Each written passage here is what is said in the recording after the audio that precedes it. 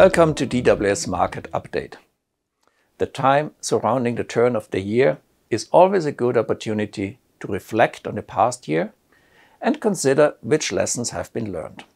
Generally, one lesson from 2023 is that the markets underestimated the determination of central banks in fighting inflation.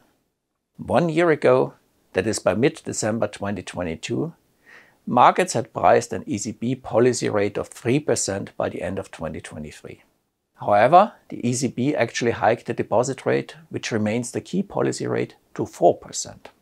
Faced with the choice of fighting inflation or alternatively supporting the economy, the European Central Bank, like other large central banks, has clearly opted to restore price stability. A second, not entirely unexpected lesson from 2023 is that monetary policy works, although with a certain time lag.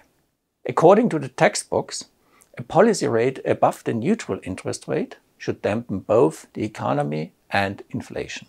That is exactly what we can witness at the moment. Economic momentum is slowing down and inflation rates are falling. Why is this worth emphasizing?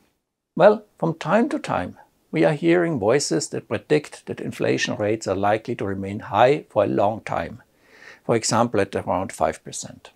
Such a statement would imply that either the neutral interest rate should be much higher, so that the current monetary policy stance would not be restrictive at all, or that the textbooks are wrong.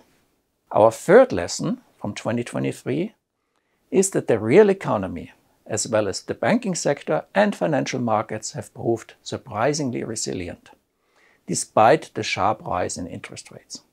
After all, given the losses that the rate hikes have caused in some areas over the last 2 years, there have only been some isolated cases of stress in the financial system.